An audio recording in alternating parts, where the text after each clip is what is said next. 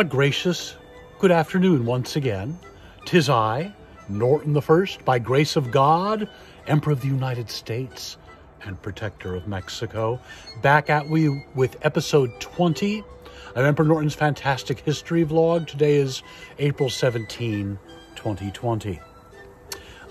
Just a reminder, tomorrow morning at 5 a.m., if you care to join us, I will be doing a live vlog via Facebook Live as a commemoration for the 1906 earthquake and fire of San Francisco.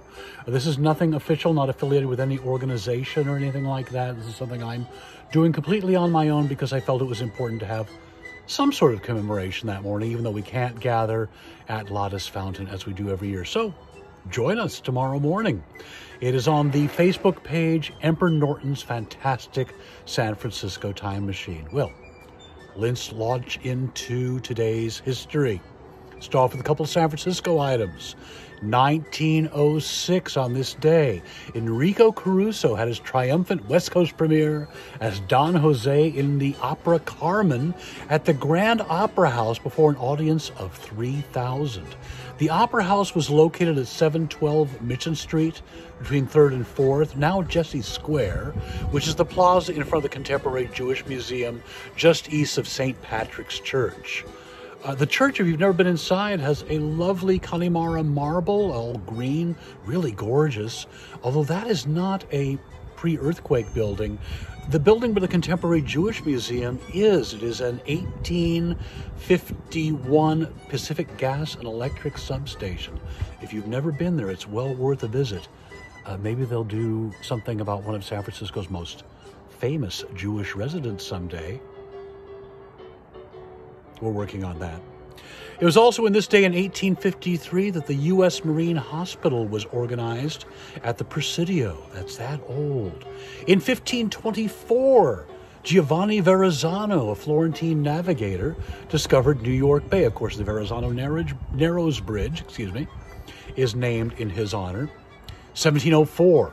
The first successful U.S. newspaper was published in Boston by John Campbell, the Boston News Letter.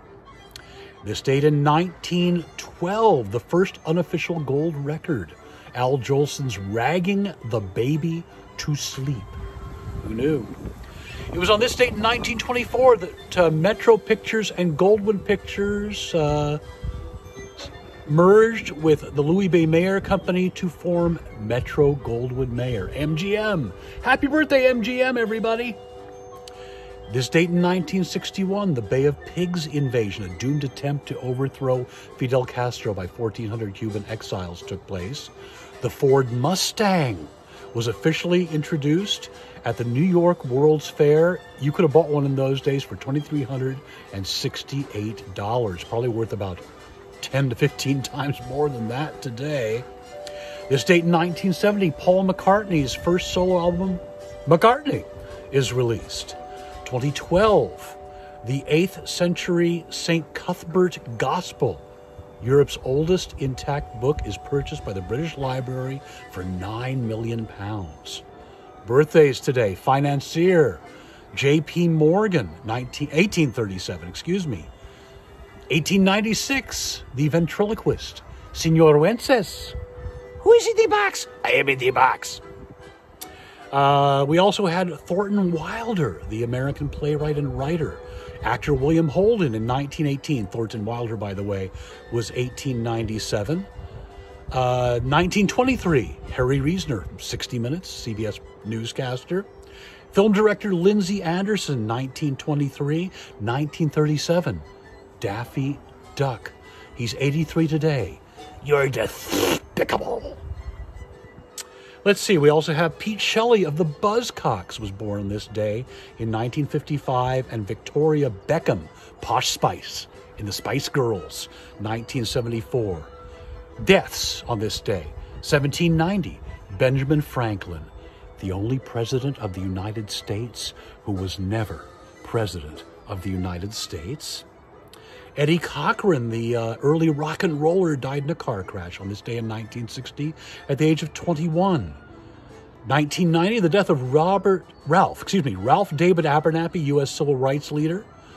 And Linda McCartney, 1998, at the age of 56, wife of Paul McCartney, of course. Kitty Carlisle, aka Kitty Carlisle Hart, died on this day in 2007.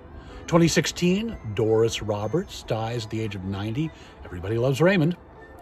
And in 2018, First Lady Barbara Bush. No one got yesterday's trivia question. We're very disappointed in all of you. The question was, what was Walter Cronkite's tagline at the end of every CBS Evening News? And that's the way it is the answer.